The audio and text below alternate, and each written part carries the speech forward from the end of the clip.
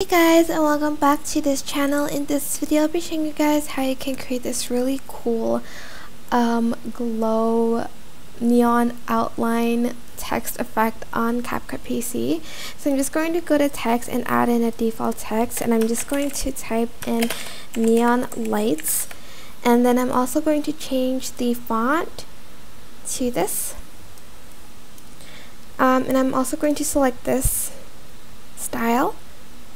And then I'm going to adjust the thickness of the outline a little bit.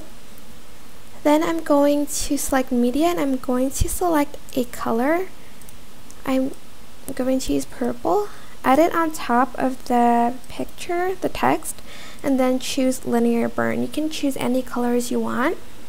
Go to effects, and you are going to select trending, and you are going to add this effect on it, which is the, where is it, this one? I don't really know how to say it, but it's this one here, which is, I think, under details. What is it? Okay, I don't want to butcher the name.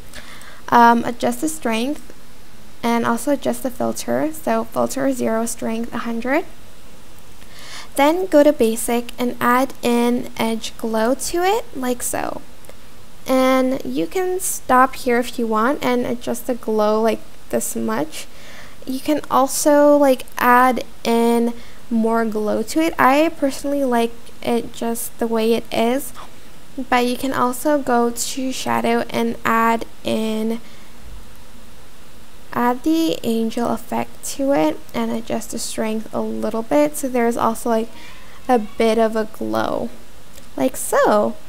You can then right click it and then create compound clip. I'm just going to make it a little bit longer to just add an animation to the text.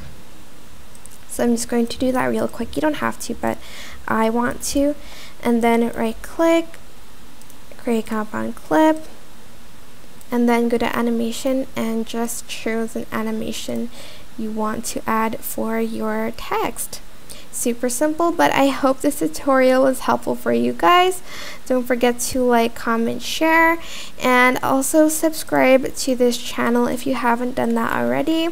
If you have any questions, just leave it in the comment section down below, and I will try my best to answer them all for you guys.